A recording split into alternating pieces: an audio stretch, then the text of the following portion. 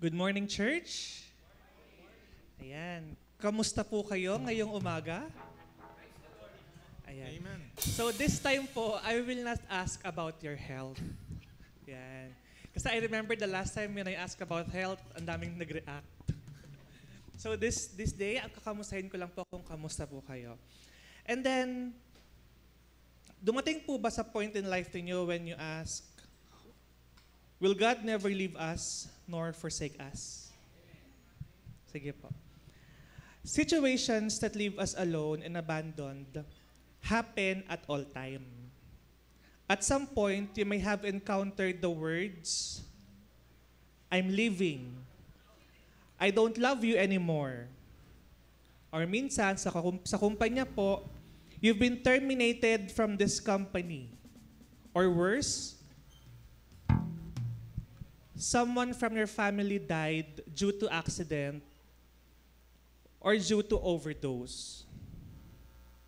Minsan naman po, we hear it to our friends when they say to you, we can't be friends anymore. Heartbreaking moments like this can turn our world upside down, leaving us to pick up the pieces with a big gaping hole of loneliness in the middle of our souls. Yet, we have a promise from God that He will never leave us or forsake us.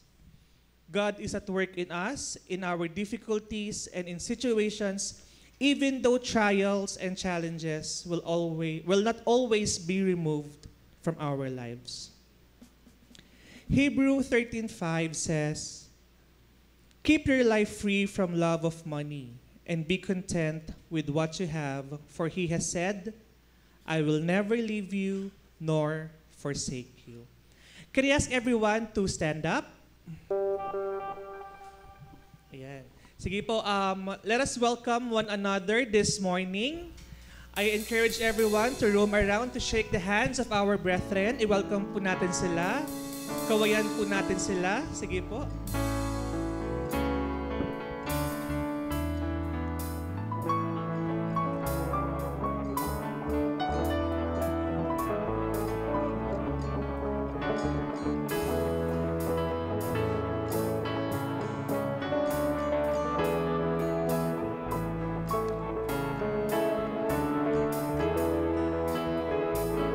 Church, this morning I encourage everyone to clap your hands, to dance on your feet, to sing with us as we sing songs of praise and worship sa ating Panginoon. Amen? Again, amen? Amen. Are we all ready to worship our Lord this morning? Amen. Can we give our best clap for Him, church?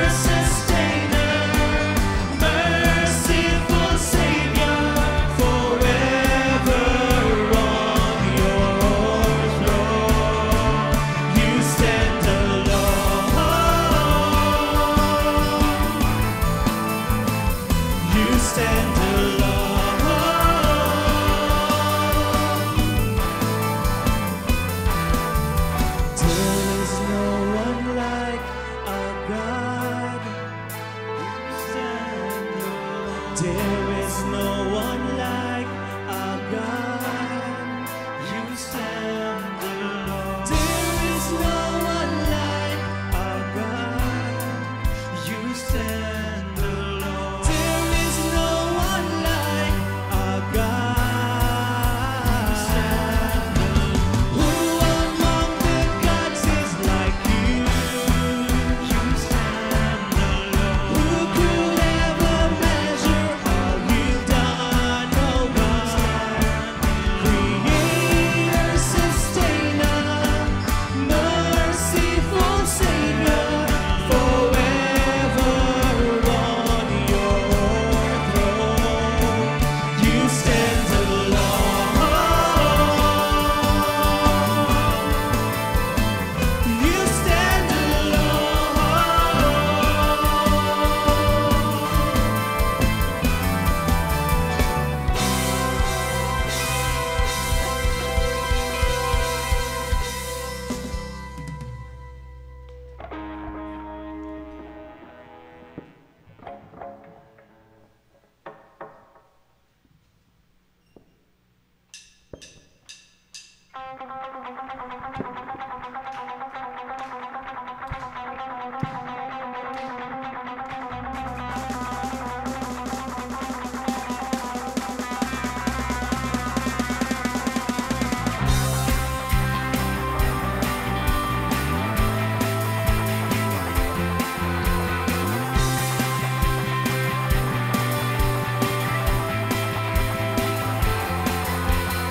Here I am, I've come to find you.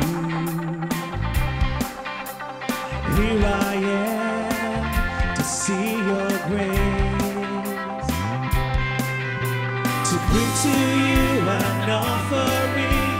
I have to ask myself one thing: how can I do anything but praise? I praise you. You are God, you are Lord, you are all I'm living for. You are King of everything. I want my life to praise you.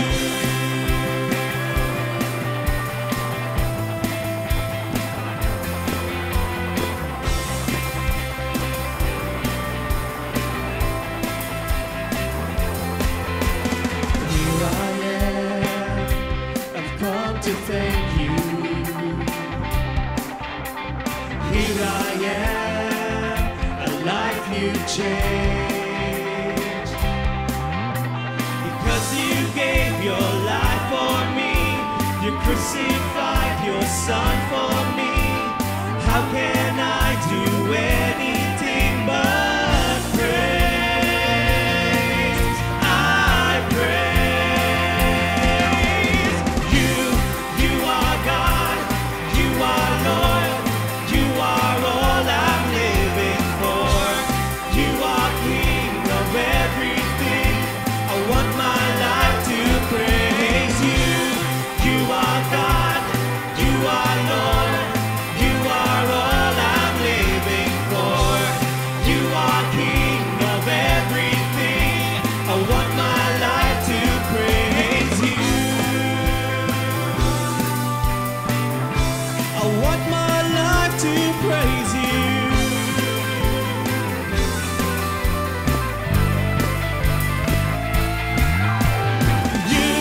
You are God, you are Lord, you are all I'm living for. You are King of everything. I want my life to praise you. You are God, you are Lord, you are all I'm living for. You are King of everything. I want my life to praise you. I want my life to praise you. Want my life to praise you. I want my life to praise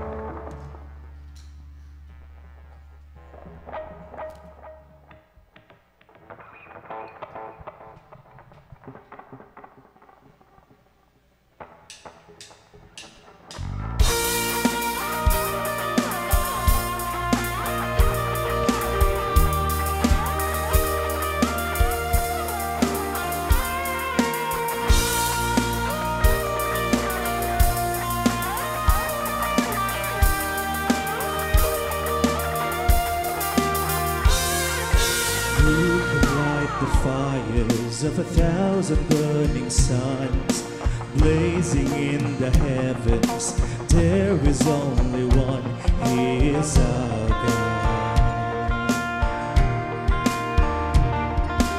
who commands the nations, building up and tearing down, silencing His rivals. There is only one, He is our God. He is our God.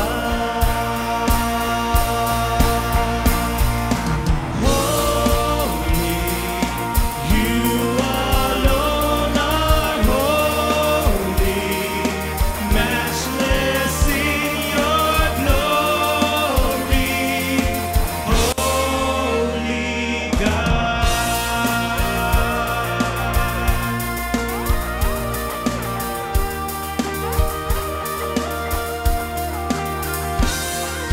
Who would come to save us when we turned away His love? Conquer us with kindness. There is only one, He is our God. He is our God.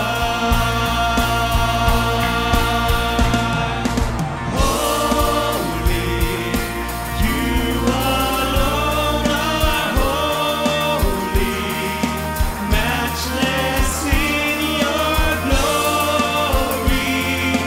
No one is like You, worthy. You alone are worthy. We adore You only, holy God.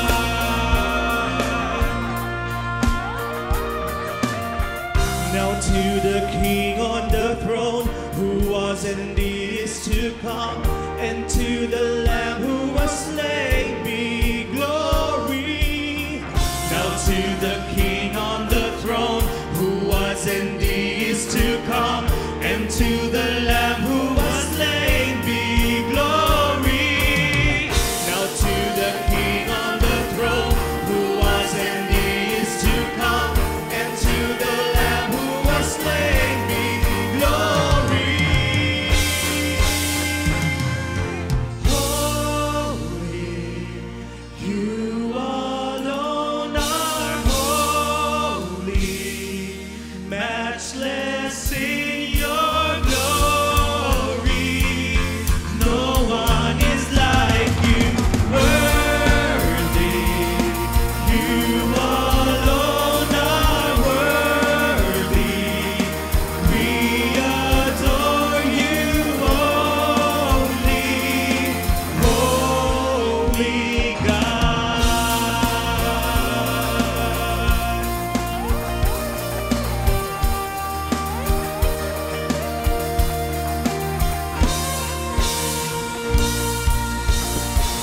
Yes, Lord, You alone are worthy, O Lord, and we adore You only, for You are the Holy God.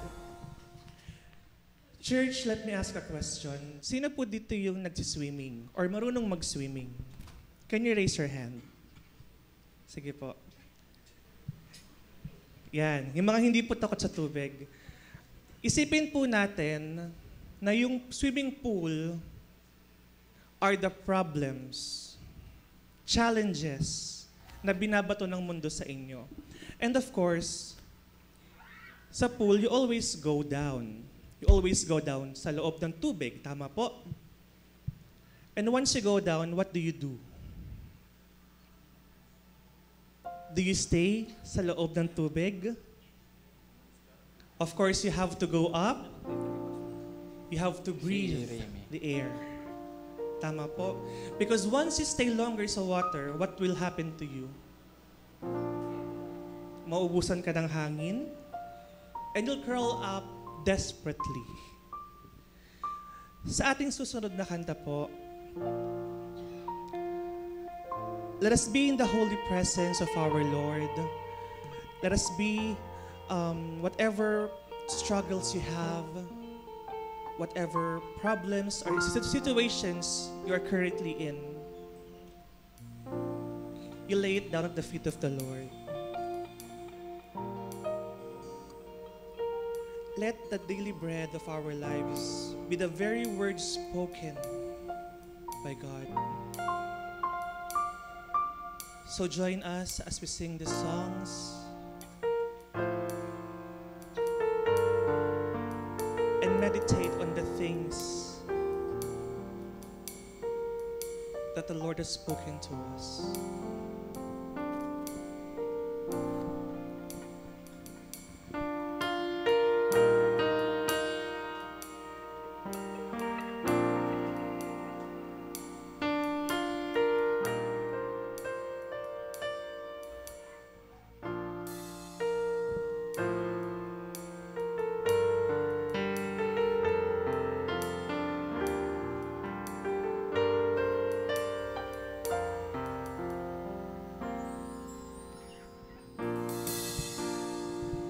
This is the air I breathe. This is the air I breathe. Your holy presence living in me.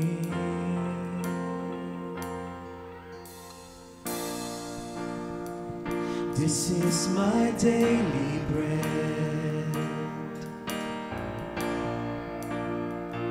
This is my daily bread. Your very word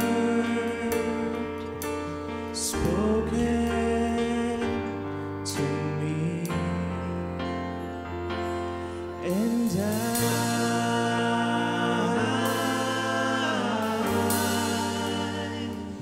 I'm desperate for you.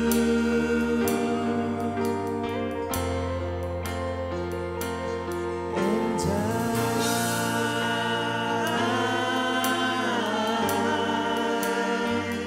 I'm lost without you.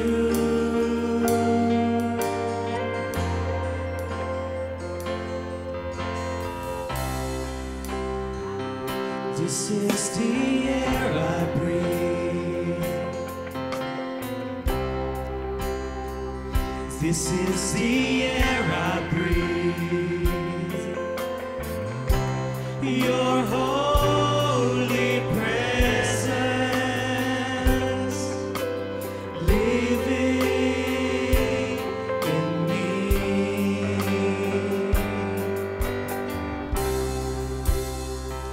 This is my daily bread. This is my daily bread. Your very word spoken to me, and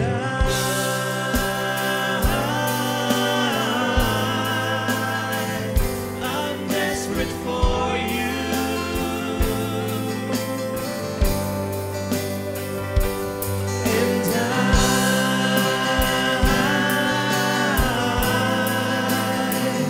I'm lost without you.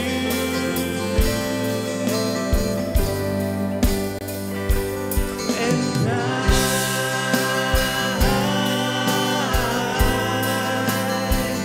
I'm desperate for you.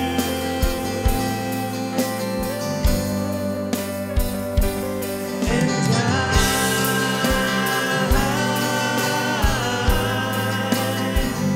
I'm lost without you. Church, with our voices, And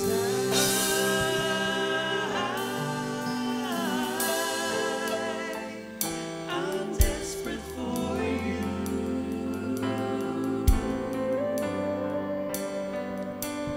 And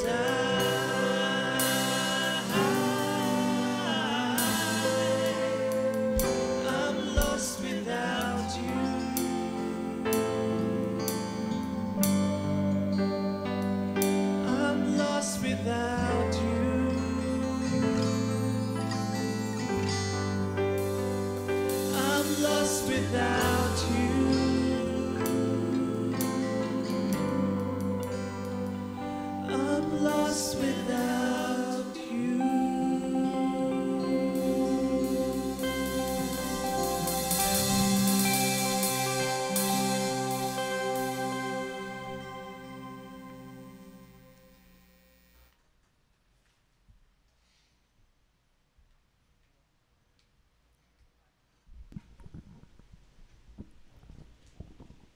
Heavenly Father, we come before your presence. We are singing because you are so good to us.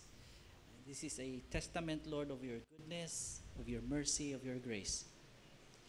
Ama naming nasa langit, alam namin na we cannot move, we cannot do anything, we will not be energized at all without you. We cannot have life in us. And so, Father, we just give you back all the glory because you have given us life. Ama naming nasa langit, maraming mga suliranin na mga bumabagabag sa amin. We have gone through another week probably of difficulty sa mga kapatiran namin na nasa banig ng kahirapan, maybe in the bed of sickness, Father. We remember them in prayer today. Touch them with your healing hand, O God, and comfort them with your goodness. Para, Lord, sa mga nahirapan sa trabaho, sa kanilang schooling, some of the students, kahit na yung iba nakabakasyon ngayon, some of them are still struggling with schooling. So, Heavenly Father, we pray. Some of us are probably struggling with finances, Lord. We pray that you touch them with your provision, Lord. You give them, grant them the necessities that they need in life. And we know, Father, that we can trust no one except you because you are the great provider for us. Lord, sa aming bansa, we are just praying, Father. You know the situation, Lord. Economically, Lord, we are so down again. Gasolina, oil prices are going up and up. And we just suffered through several cases, Lord, ng typhoons and much of yung North Luzon ay apektado pa rin hanggang ngayon. Even up to now, na wala ng ulan, ay may mga lugar pa rin, Lord, ng mga binabaha at hindi makadalo yung trapiko. It's causing great economic difficulty for us. And we know, Father, yung mga crops, yung mga pananim na nasira ng mga bagyo, babalik po sa amin lahat yon in economic difficulty. Heavenly Father, through all of these, Lord, wala kaming ibang mapuntahan at matakbuhan except yung inyong pangalan. Lord, help us as we groan in these seasons, Lord, ng buhay namin. And Lord, we pray that even as we are suffering yung mga ganito, Lord, spiritually, Lord, grant us the power, Lord. Grant us, Lord, the energy that is coming from you, that we may recover. Kung kami man, Lord, ay naapektuhan, yung mga kamag-anak man kaming affected, while we are praying for them, allow us also, Lord, to give a helping hand, to allow us, Lord, to reach out and be a source of comfort also to other people. And Lord, grant us, Lord, the blessedness na maintindihan ng mga tao sa paligid namin that being your children really is something to be grasped and something to be desired because you are sparing us from all these difficulty in life because we are obedient to you. And we know, Father, we know. For a fact, we know, Father, na kahit anong ayos ng aming spiritual life in front of you, may mga pagsubok at may mga dagok din na dumadating sa amin personal. Tinatamaan din kami ng sakit, tinatamaan din kami ng kahirapan, and so on and so forth. But this is our prayer, Father. You let the people see, the people around us, you let them see how good you are a God to us so that they may see and they may envy the God that we are worshiping, the only one true God of heaven and earth. And Father, as we continue to worship today, tanggapin mo po yung aming pagsamba. We are giving you our hearts. We are giving you our attention this morning. We are giving you the praises of our lips because you alone, the only one, you are alone. You are our God. And Father, we worship you because you have made us your people. In Jesus' name, amen. Amen. You may be seated.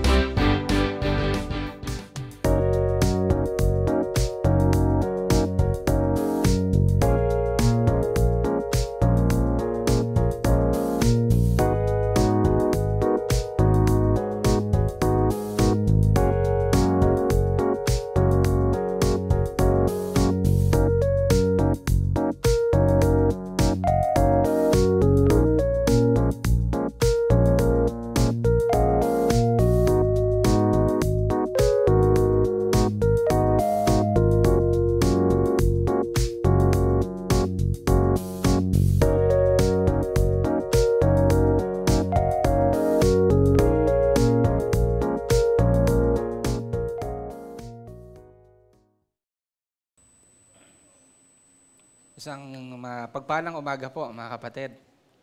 Maaraw na umaga sa atin. No? Purihin po ang Panginoon. It's been many days din na nag-uulan. And salamat at mukhang umuhupa na rin po ang baha. Actually, we're closely monitoring yung situation po sa north. No? May mga kapatiran po tayo doon, especially in Pampanga. And salamat sa Panginoon that God is sustaining them.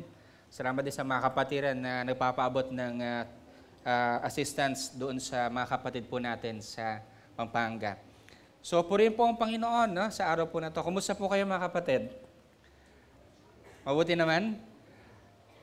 I don't know how prepared you are to listen to the Word of God and to encounter His presence ngayon pong oras po na ito. No? I hope na may level of excitement no, sa atin sa oras po na ito, na hindi lang makinig but to really respond sa salita ng ating pong Panginoon. By the way, after our service, itong second service, alam niyo po ba mapalad po kayo of all the 3 services? Itong second service. Kasi we'll be having an activity after this service. So nandito na kayo, makakasama po namin kayo sa pag-welcome sa ating mga mga new members. Yan. Yung ating pong right hand of fellowship, we will do that right after this service. And narito po sila, I think, pwede ba nating, may we request our members na welcome po sa ating right hand to please stand up. Ayun, meron din sa likod. Pwede po kayong tumayo lang so that you may be recognized. Ayun, meron din sa likod. Ayun, so ipagpe-pray po natin sila mamaya and we'll be having a special program for them. Thank you so much po mga kapatid. Please take your seats. Ayan, so purihin po ang Panginoon no? Because God is doing great things sa ating pong buhay at sa ating pong iglesia. And today, we're continuing our series. Ito pong We Are Church. And we are now on the, I think, second month sa ating pong pag-aaral po nitong We Are Church. By the way, today is the first week of August. Are you aware po na ang kasunod na buwan na po nito ay bare months na po? Aware po kaya? Ang bilis, napakabilis ang panahon, no? O sa Marichan yan, pagdating ng September. Ayan, so if you remember, a few weeks ago, I talked to you about the purpose of the church. And we learned that the purpose of the church is to make disciples. No? So disciple making is at the very heart of the mission of the church. Hindi po ba?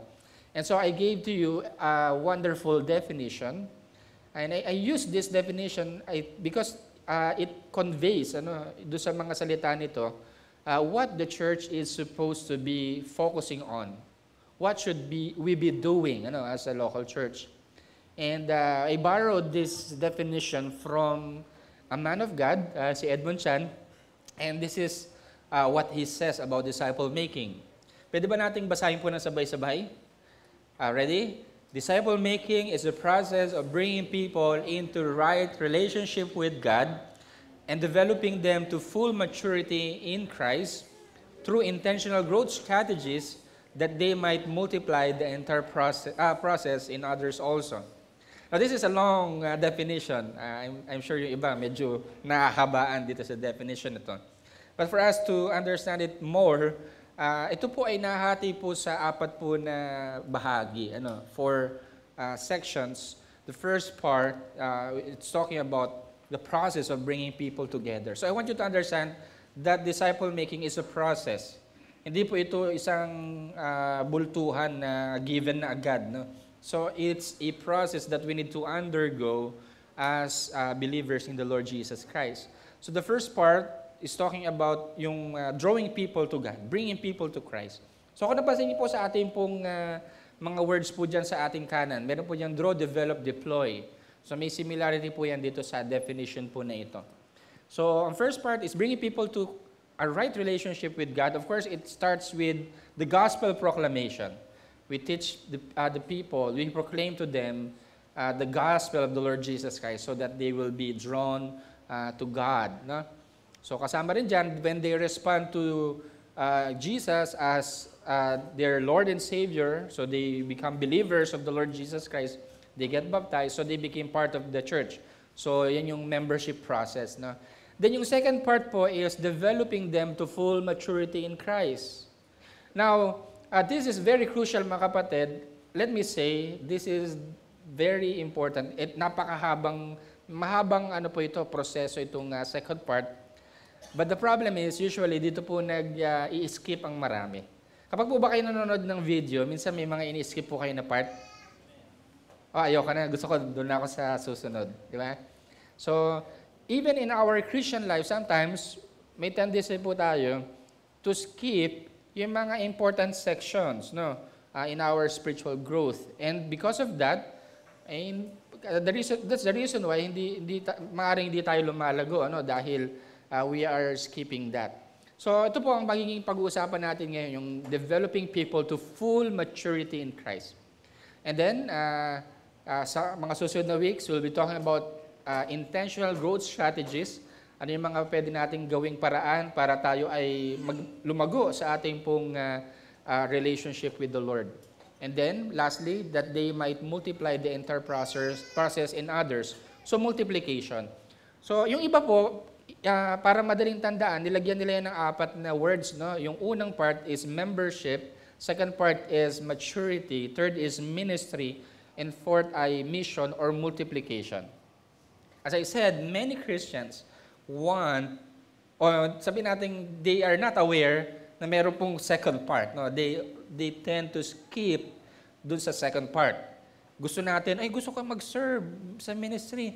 Gusto kong mag-multiply. Those are good things, mga kapatid. But we need to undergo the process rightly, para so that there will be fruit sa ating mga buhay bilang mga followers ng ating Panginoon. So today, what we'll be focusing on is ito pong second part, which is maturity in Christ. And one of the problems when we talk about maturity is that we have different misconceptions pag sinabi po yung maturity or spiritual maturity. Even nga po yung mga Christian leaders, pag pinag-usapan po yung maturity or spiritual maturity, minsan iba-iba rin ang sagot. No? What is spiritual maturity? So there are so many misconceptions about the term spiritual maturity or maturity in Christ. Some people think they are maturing or they are undergoing spiritual maturity, but the truth is they are not allowing God to mold them to spiritual maturity. We think that it's a given sa buhay natin bilang mga Kristiyano. And so, tingnan po natin ngayon, ito po ang ating pong pag-aaralan. What does spiritual maturity mean? Ano ba ang ibig sabihin po nito? Sabi ko nga, maraming mga misconceptions. And ito yung mga una nating i-discuss ngayon, yung mga myth. Or when you say myth, these are false understanding or misconceptions about spiritual maturity.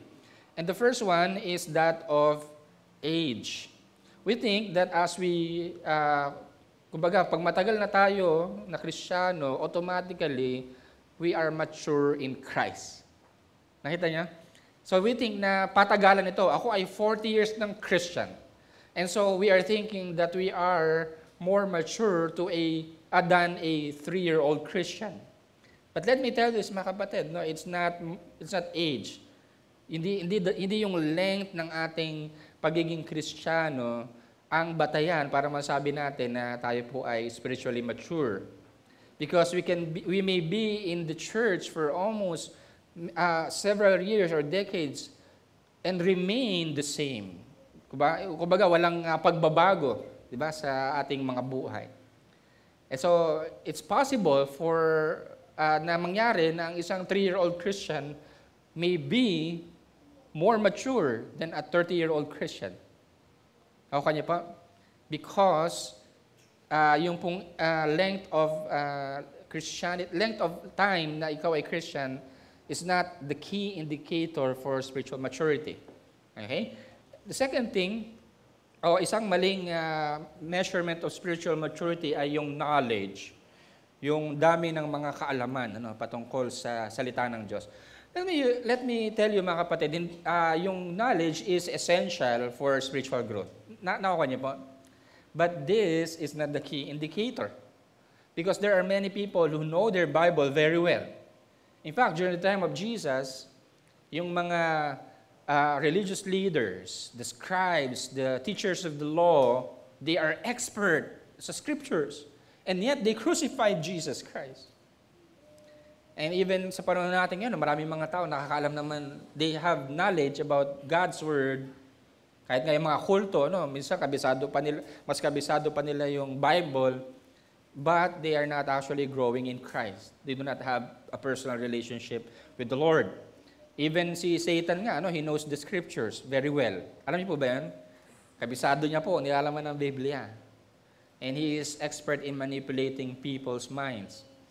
And so, it cannot be the indicator for spiritual maturity. Hindi porque marami kang alam ay mature ka na. Nakuha niyo po?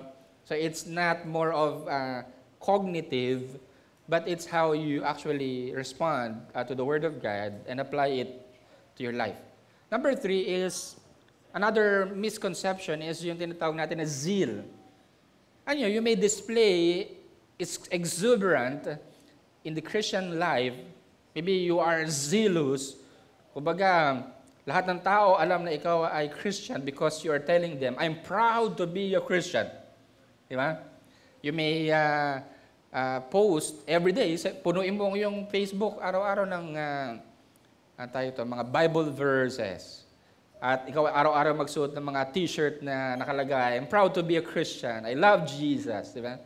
And you may have a lot of stickers in your house telling that you are a Christian, but at the same time, maybe you're living a double life, meaning you're not responding to God in a way that is you're submitting to Him. So you may display zeal, no? Pwede tayong maging zealous, but that does not mean we are spiritually mature. Another is yung activism. I'm not saying na yung activism po, hindi po ito tungkol sa sa pagiging aktivista. Activism means very active in the ministries, doing a lot of activities in the church. So we think that the busier we are, the more mature we are. Tama po ba yun?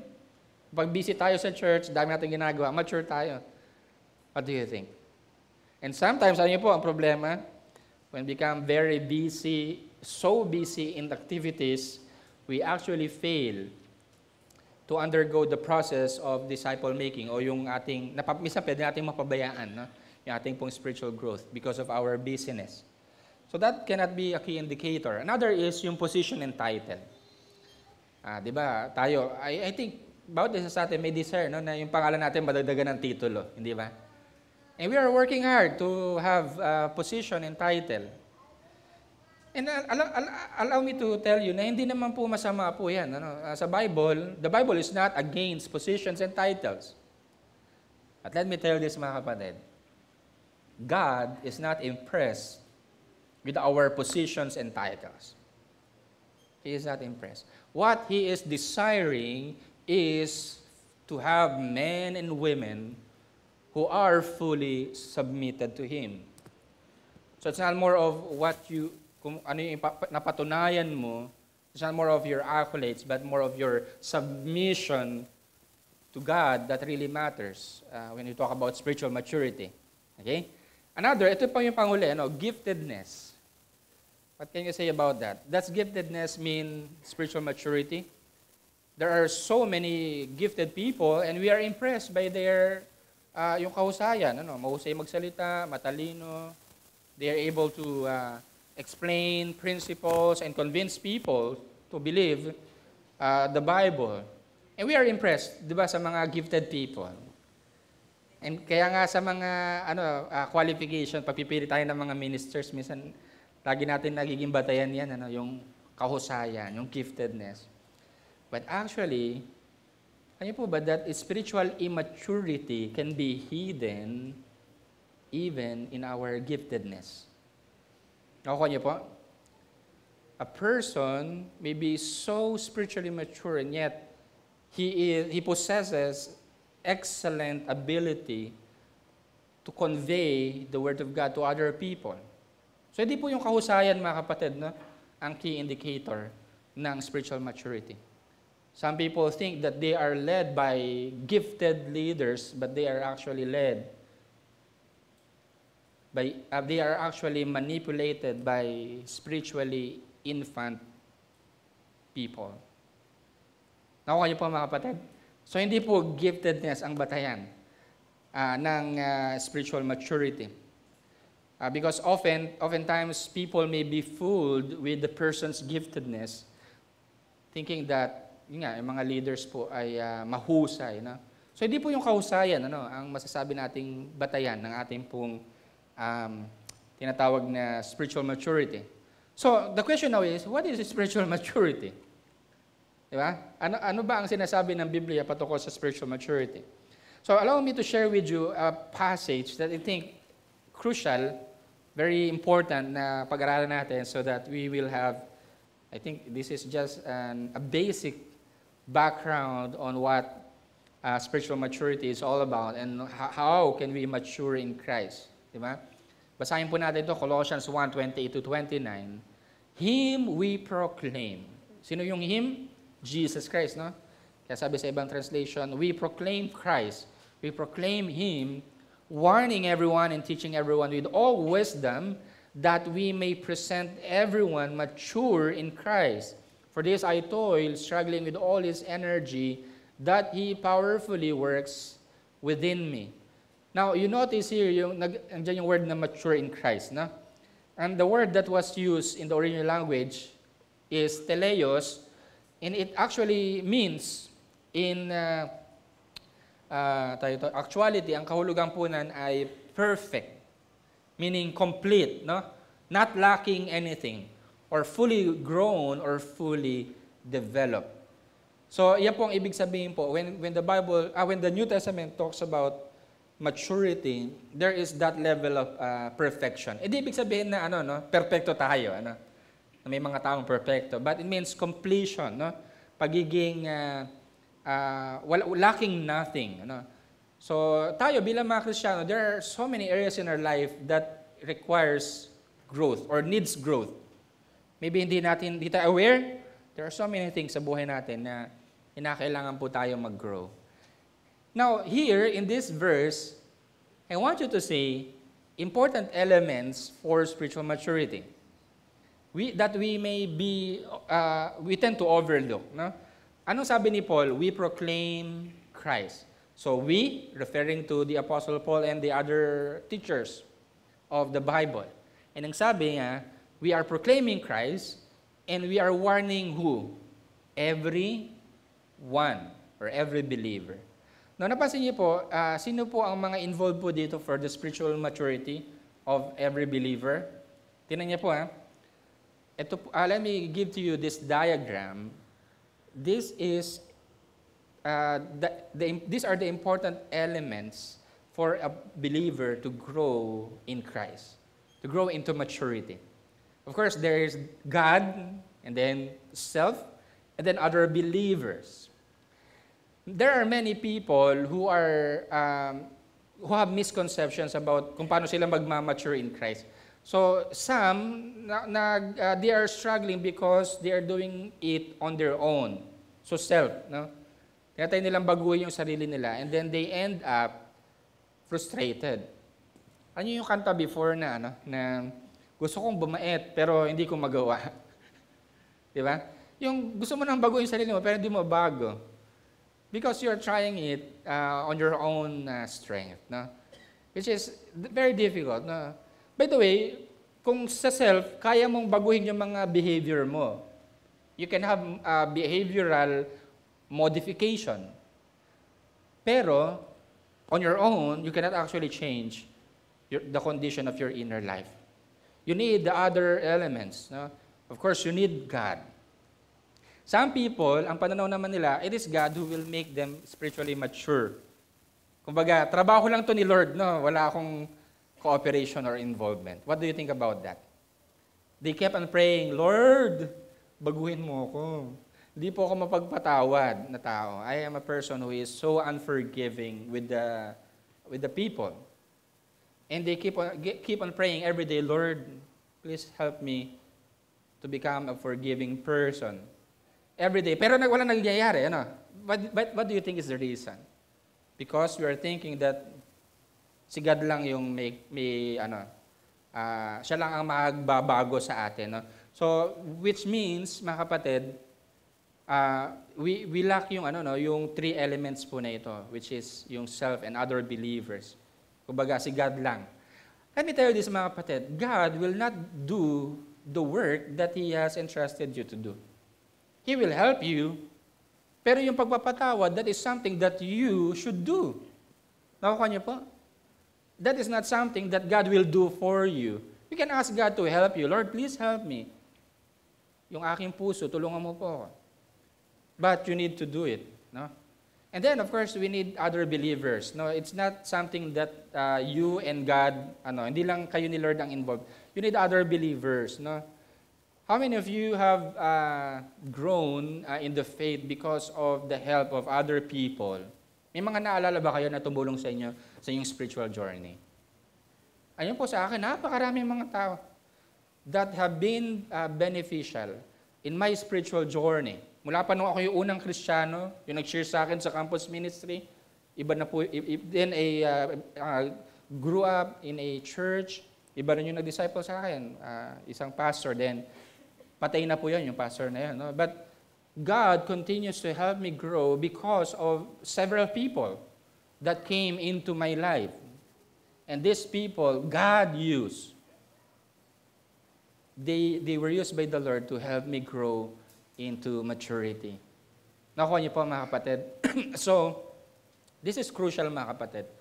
By the way, in the last part of our sermon series this month, ito pong last week of August, ang pag-uusapan po natin dito sa church ay about spiritual companion. No? Choosing spiritual companion. Sino yung mga tao sa paligid mo, or sino yung mga tao that God may use to help you grow in the faith? Okay? Which means you will be accountable to them. You will pray for them. I will pray for people na ilagay ng Panginoon sa inyo to help you grow in the faith. So, mahalaga po ito, mga kapatid, no? Kasi oftentimes, itong tatlong elements na to ay hindi po kumpletong nating nagagawa, o hindi siya involved most of the time. Sabi nga ni Edmund Chan, there are three ways we neglect the Great Commission or yung disciple making. Number one is when we are not doing it. Second is when we stop doing it. And third is when we are doing it wrongly. Di ba?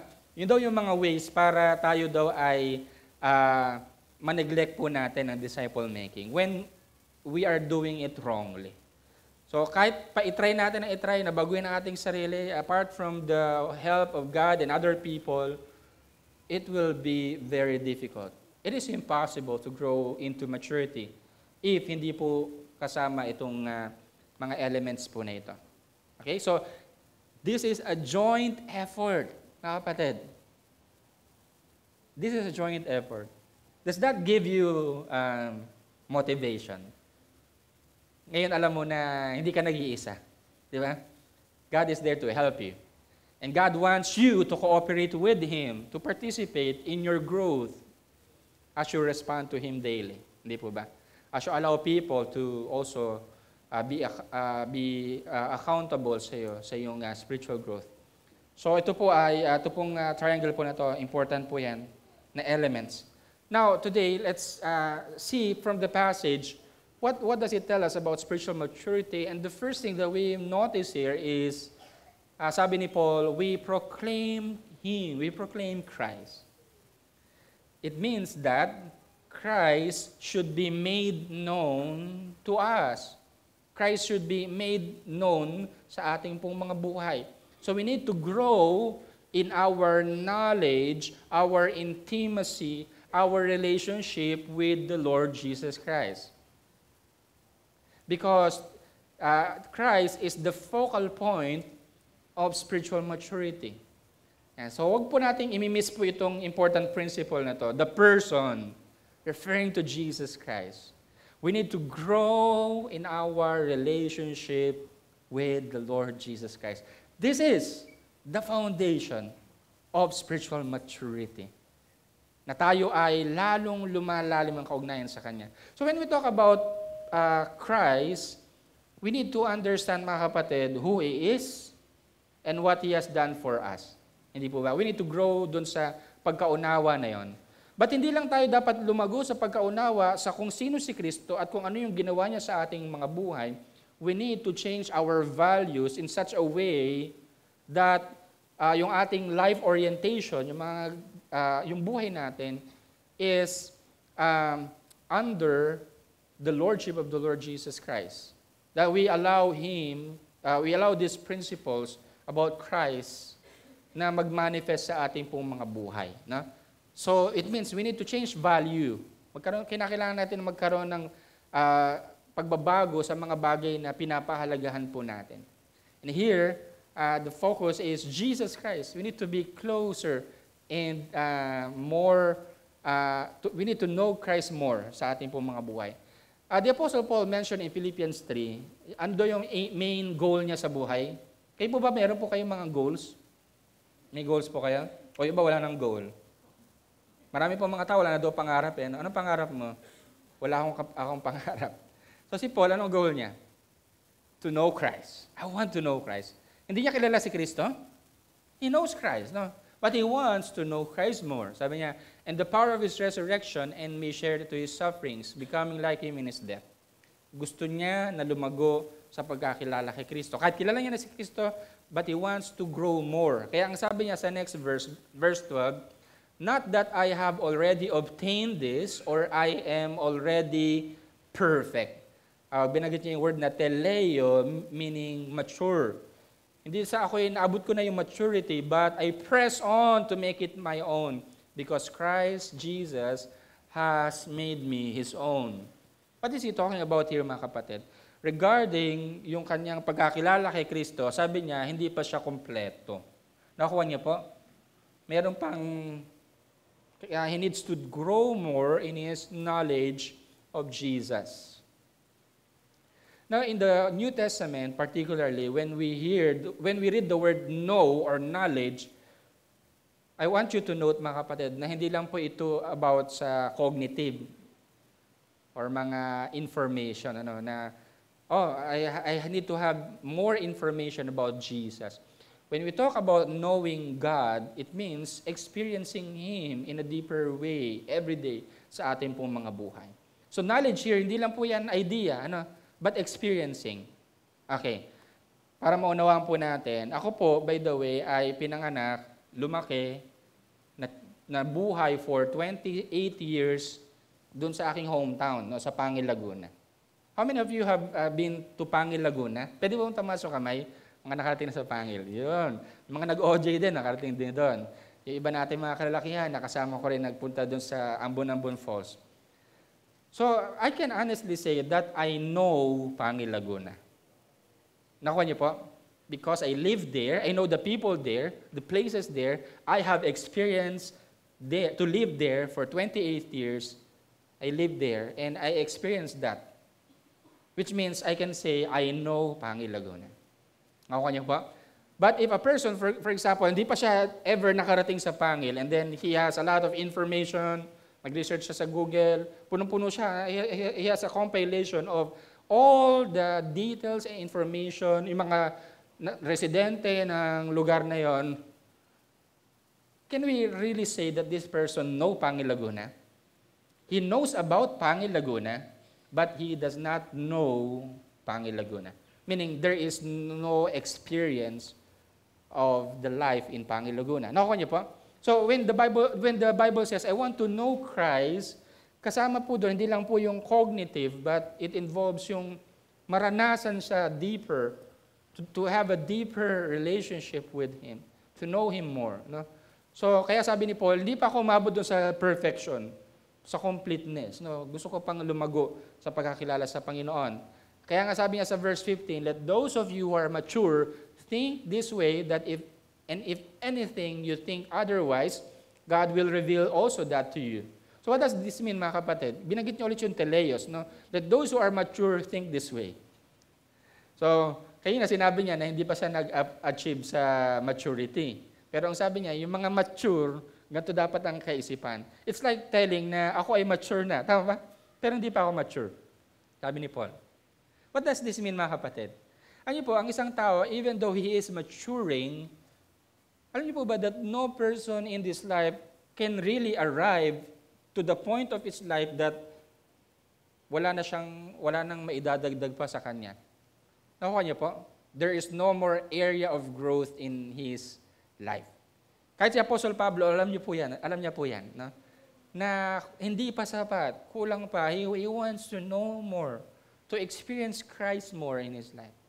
So this is what we want to emphasize to you, mga kapatid. Jesus, no, yung pagkakilala natin kay Kristo, this is the focal point of our spiritual maturity. You want to be like Christ, you need to know Christ. No? Kailangan natin makilala siya. Number 2, another thing that we should note here is the procedure. Yung iba sa atin, gusto ng shortcut. We live in time na gusto natin ng shortcut. Di ba? Ayaw natin ng masyadong mahabang detalye. Kaya kung pwede, paki-summarize mo na nga yan. But in disciple making, we have to understand that there is a process. May procedure po na kailangan tayong pagdaanan. And what is the procedure, mga kapatid? God's Word is the instrument for spiritual maturity. Meaning, ito pong sabi ni Paul dyan, we are warning everyone and teaching everyone with all wisdom. Di ba? So, yung teaching dyan involves actually the scriptures. But as I said, it's not more of transferring knowledge or transferring information ang disciple making. Hindi niya sinasabi na we are teaching everyone so that they become knowledgeable. Napansin niyo po? We are teaching everyone so that they will grow into maturity to become like Christ. Di ba? Merong purpose. No? Hindi lang magkaroon ng nalalaman, but they orient their lives with those truth. Doon sa katotohanan po na yan. So, importante po na tayo po ay lumago sa salita po ng Diyos. The Bible is vital in raising us to become spiritually matured believers. And that's why we need to be rooted in the words of God. Wala pong, sabi nga, walang shortcut. It's the Word of God. You want to mature, we need to immerse ourselves sa salita ng ating Panginoon. No other way, mga kapatid. We need the Word of God. We need to be rooted. We need to, and as I said, we need to go beyond the cognitive aspect, yung just knowing it by our mind. But we need to live according to the truth of God's Word. So this is crucial in our spiritual journey. Number 3, we need to understand the purpose of spiritual maturity. Anong purpose natin? Christ-likeness is the goal of spiritual maturity. Sabi ni Paul dyan, that we may present everyone mature in Christ. Meaning, mga kapatid, we cannot separate spiritual maturity and Jesus Christ. Na, gusto nating maging malagong Kristiyano, we need to grow into Christ-likeness. Maging katulad tayo ng ating Panginoong Yesus. And there are many passages, for example, in Ephesians chapter 4, verse 13, until we all attain to the unity of faith and of the knowledge of the Son of God, to, ano pong sabi ni Paul dyan? Mature manhood, to the measure of the stature of the fullness of Christ. Ano yung maturity para kay Paul? Sabi niya, nais niya na lahat ng mga mananampalataya ay mag-mature. Sabi niya, until we all attain. Hindi niya sinabing, until you attain. Kasama siya, Hindi rin niya sinabing, until we attain. Until all of us, tayong mga mananampalataya, all of us attain the unity of faith and the knowledge of the Son of God to mature manhood. So, the apostles, yung aim nila, ay mag-mature po tayo sa pagkakilala natin sa Panginoon. To maturity in Christ or Christ-likeness, to the fullness of Christ Jesus. And he continues in verse 15, rather, speaking the truth in love, we are to grow up in every way into Him who is the head. Into whom? Into Christ. Grow up into Christ. So Christ is our model. in our disciple making. So, ibig sabihin mga kapatid, we need to, our character needs to be conformed to the image of the Son of God, to Jesus Christ. At hindi po yan instant mga kapatid, it's a process. We need to grow every day to become more like Christ. Ano ba yung mga character ni Christ? He is a very loving person. He gave His life for other people. And so, yung love natin should grow. We should grow in love for God and for other people. Just as how Jesus loved us, hindi ba? So, ano pa yung mga character ni Christ? Christ is a very humble servant. And we need to grow in humility. He is a patient Savior. And we need to grow in patience. So there are so many aspects in our lives that requires growth. Pero hindi po yan lalago mga kapatid if sabi ko nga, if we are not cooperating with God. Tayo po mga kapatid ang special project ng Panginoon. No? We are God's special project and we can only be transformed if we are cooperating or participating dun sa work ni Jesus Christ sa atin. So kinakailangan po nating lumago sa pagiging sa Christ-likeness. So a character formation or spiritual formation is one of the greatest needs today sa Christianity. Kasi sabi ko nga, this is where we skip. This is often overlooked because we are thinking that we are busy in the ministry, we are okay spiritually. Alam niyo po, we may be able to serve and be active in the ministry and lead other people and remain unchanged ang ating mga puso. Ako niyo po? Because this is something that most people are not paying attention to. We are not paying attention to our own spiritual growth. No? Kinakailangan po natin, mga kapatid, na i-allow si Lord na i-reveal yun. And sometimes we need to stop from what we are doing to assess what's going on within me. Ano bang ginagawa ng Panginoon sa aking buhay? And sometimes, we are not aware. No? If I ask you, mga kapatid, gusto ko po kayong tanungin, are you aware of what's going on in your life right now? Are you aware of what God is doing in your life right now? That's the fundamental question if you want to grow in Christ. And are you responding to Him? Doon sa mga nire-reveal niya sa'yo? Is He revealing something na this is an area of growth sa buhay mo, but you are not paying attention? So we need to pay attention sa mga prompting ng ating pong Panginoon. And again, we have to understand that the transformation should not be outward focused. No? Yung pag sinabing ng Biblia na gusto ng Panginoon maging kawangis tayo ni Kristo, this is not about external, maging kawangis ako ni Kristo. Dapat, yung picture ni Jesus? Dapat maging mas kasing gwapo ako ni Jesus, maging mahaba rin yung buhok ko. Tapos pag naglalakad ako, mukha ako ni Jesus. Hindi po ganun ibig sabihin ng kamukha ni Jesus. No? We are talking about our inner life, our being. And it should be formed to become more like Christ. And we need to allow Him to mold us. Yung conformity dyan, sabi sa Bible, no, we need to be conformed. Ang purpose ng Panginoon sa atin, sabi sa Romans 8:29, is for us to be conformed to the image of His Son, Jesus Christ. Di ba? Si Kristo ang ating modelo. At nais ng Panginoon na hubugin tayo. He wants us to be conformed to the image of Jesus Christ. And the issue here is about control. No, we allow Christ to take control of our lives. And as we submit to Him, He will be developing us to have that kind of character that is Christ-like. So, importante po na we regularly assess our life. Kung naging mas katulad ba tayo ni Kristo? Doon sa tagal na nating Kristiyano, sa tingin niyo po ba, we are becoming more like Christ? Or we are becoming less like Christ?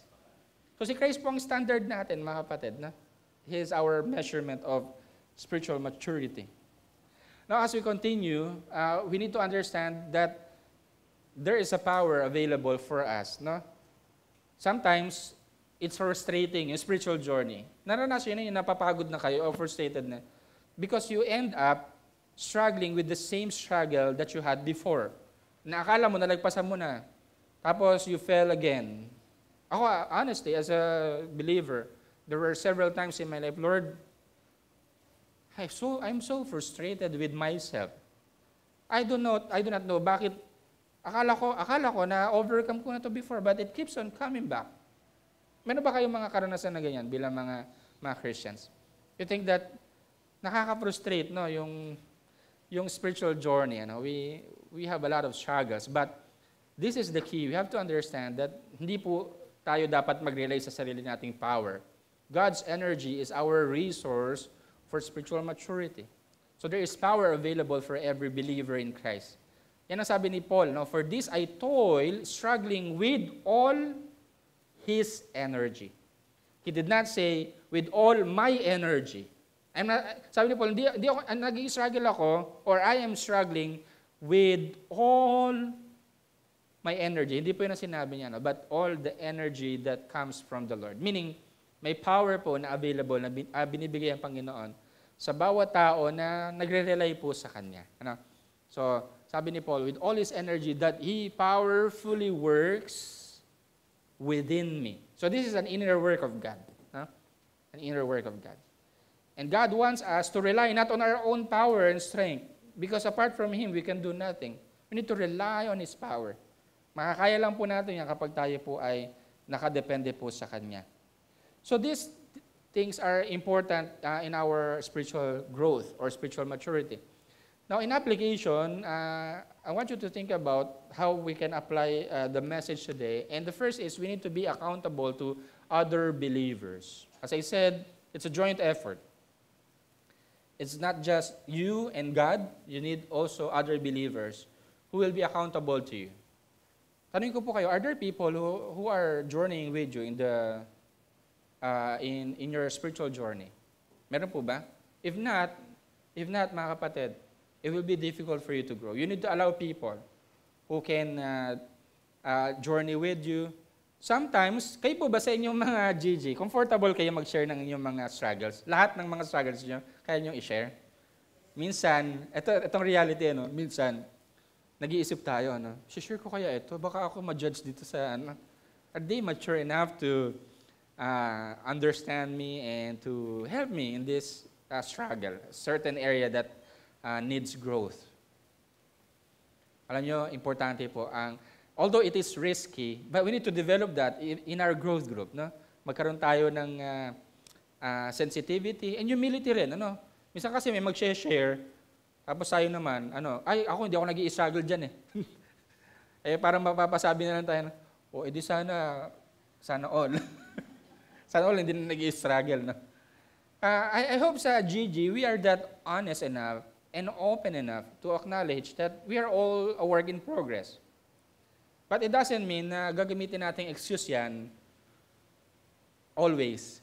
Kapag lumalabas yung ating mga character na hindi kaaya-aya, we keep on making excuses. Ganito na talaga ako eh. Narinig niyo na yun? Ito na talaga ang weakness ko eh. Ganito talaga ako eh.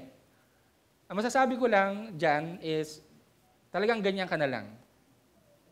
Ayun po yan. If you keep on saying, ganito na talaga ako, let me tell this, 10 years from now, ganyan ka pa rin.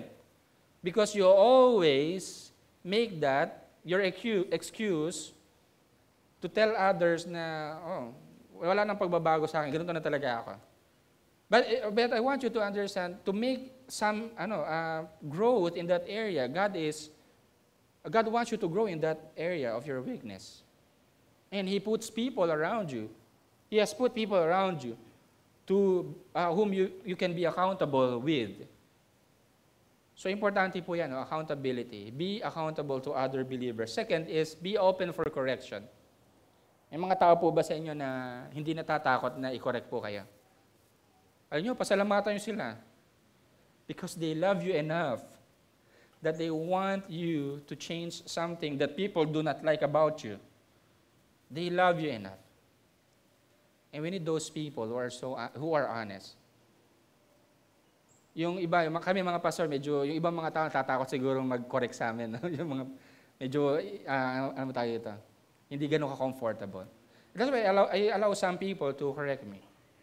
For example, my wife, I have that relationship with her that I allow her to correct me. And sometimes I become defensive, no? Yeah, be open for correction, mga kapatid. And one thing that we really need to get rid of is yung defensiveness natin.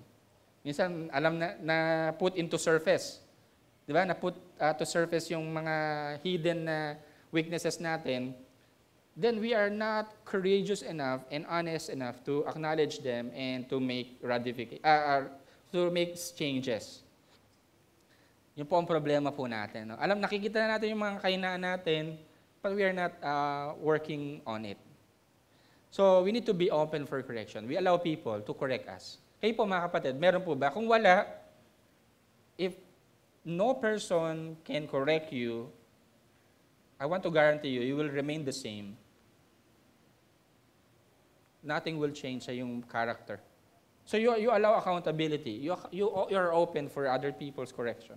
So you can journey actually with other believers. And lastly, we need to be willing to change. Now that you know kung ano ba yung mga areas that requires growth in your part, so kinakailangan po tayong willing po na isubmit yun sa Panginoon. No? Allow God to change us. Ang problema, sometimes gusto natin baguhin, kaso we do not actually step para baguhin yun. So dapat meron tayong mga specific steps na babaguhin. Ba ikaw magagalitin? Meron po ba dito may anger issues? Apektado buong family mo eh. Pag nagagalit ka para kang sumasabog na bulkan. Lahat ng tao nagagalit sa'yo. What should you do mga kapatid? You allow people to be accountable to you. And to tell you, oh, you are medyo nag-exceed na yung iyong emotion. You need to process it. Yung emotion mo ngayon, deal with God. Nakuha niyo po? Kasi hindi po minsan di tayo aware no? Yung mga blind spot natin. But when we journey with people, I'm so thankful because I have people who have given me yung corrections. Although masakit, no? Although at times, defensive tayo, no? Hindi naman. Bakit? Di ba? Pero kailangan po natin yan, mga kapatid. We need, as I mentioned about the triangle or the essential elements for spiritual maturity. So here, ito pong action po natin is, I hope that it spurred in you yung desire no, to grow more into Christ-likeness, to grow more into maturity. Again, it's a process. Some of us may be so tired now or frustrated. But God wants to change you. You are His special project. God wants you to cooperate with Him as He transforms you to become like His Son, Jesus Christ. Sige po, tayo po ay manalangin. Pwede ko po ba kayong i-invite na tumayo? Let's thank God. Father God, salamat po. Marami pong salamat sa iyo pong mga salita na siyang humuhubog po sa amin to become conformed to the image of your Son, Jesus. To develop intimate relationship with Christ. Salamat po, Panginoon. There are times, Lord, we are not open. We are defensive, Lord. Lord, alisin niyo po yung mga defensiveness namin. Alisin mo po yung selfishness namin, Panginoon. Some people are hurting because of our actions, Lord. Because of the way we live our lives, we orient our lives. Sometimes, instead of being agents of healing, we become carriers of sickness in this world. And the people around us are actually hurting because of our foolishness, because of our unwillingness na ikaw ang magbago sa aming mga buhay. Lord, tulungan niyo kami, Panginoon. And also, Lord, it is my prayer that you will surround us with godly people, godly men and women who will journey with us. Pray for our brothers and sisters. Help them to find spiritual companions who will help them develop in their spiritual life, Panginoon. Pagpalain mo po ang bawat isa. And help us in our struggles.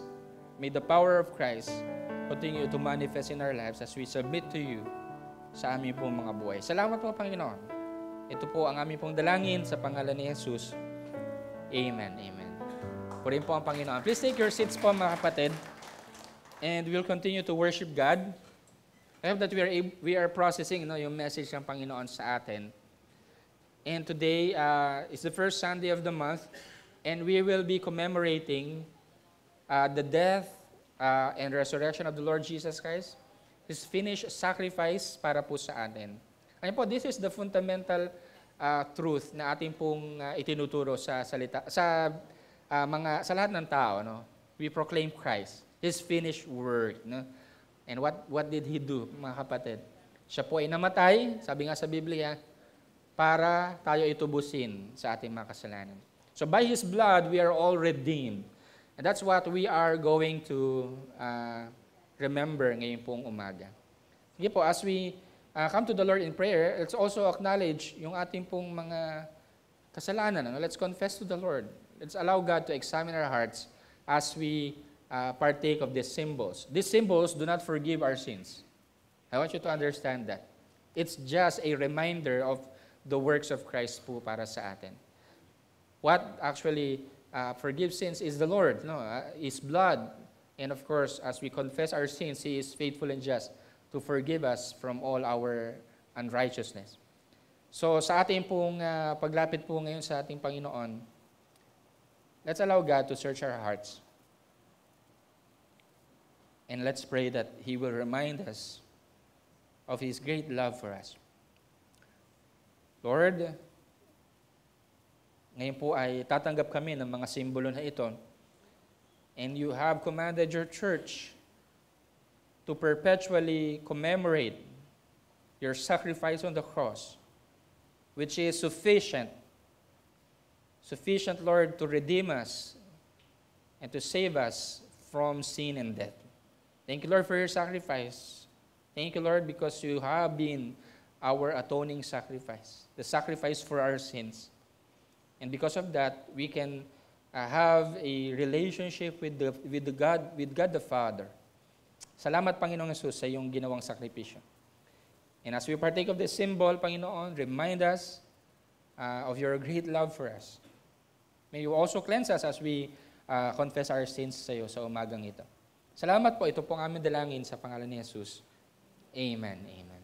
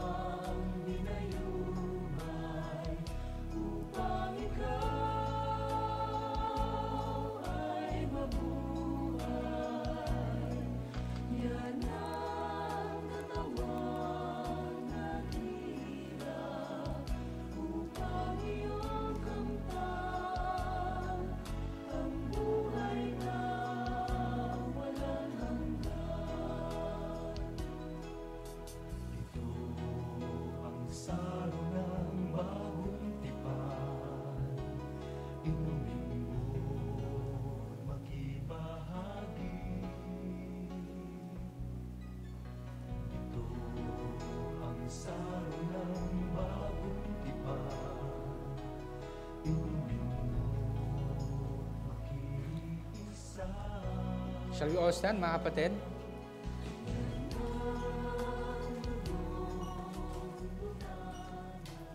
Let us all raise the bread.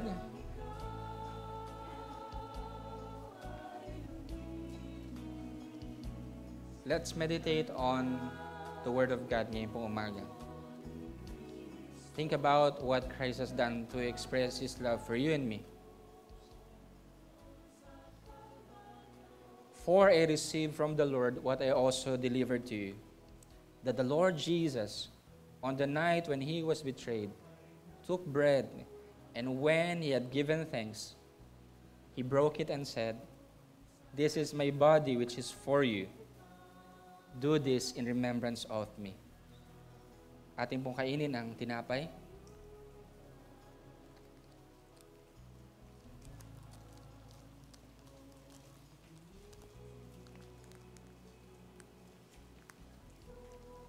Let's all raise the cup. In the same way also, he took the cup after supper, saying, "This cup is the new covenant in my blood.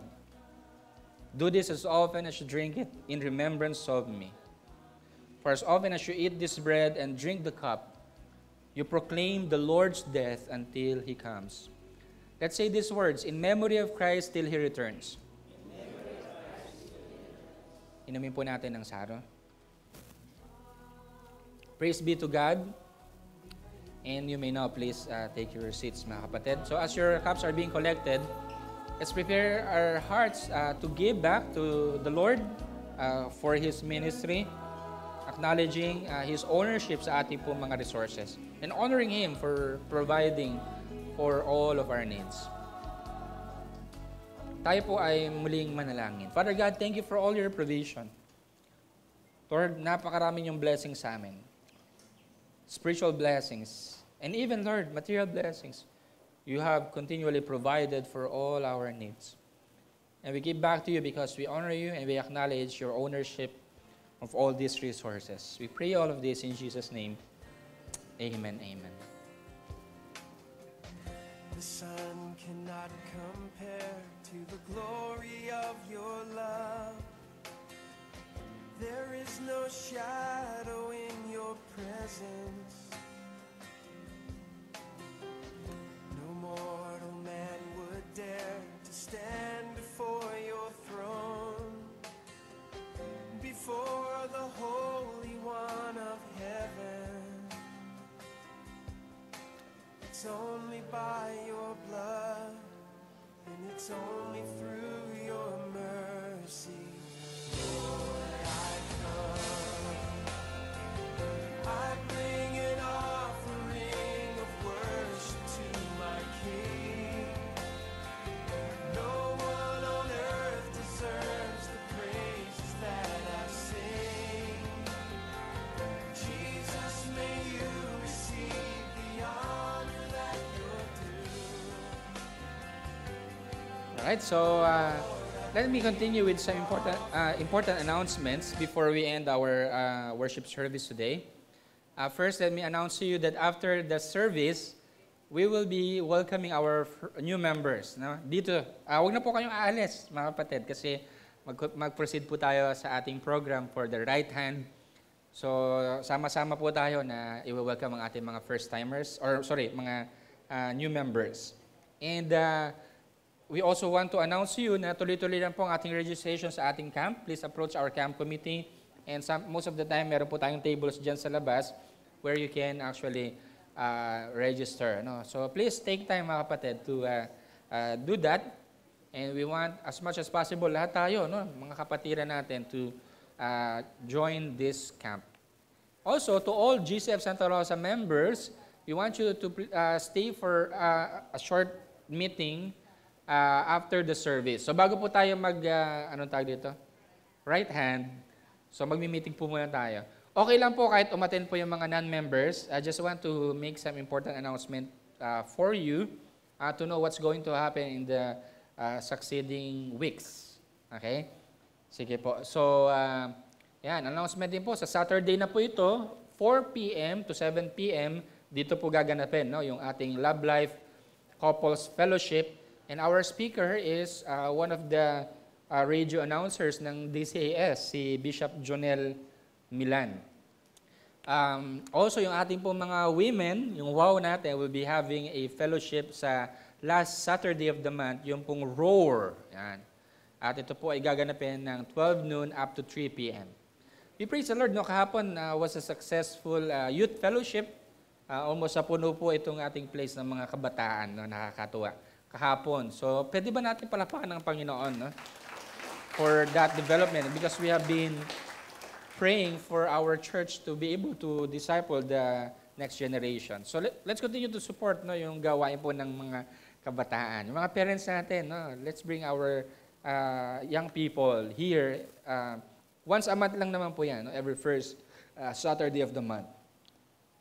Okay, so next Sunday naman po ng 2 p.m. Para po sa mga youth, there will be District 1 Youth Fellowship. Gaganapin po ito sa GCF Nuvali.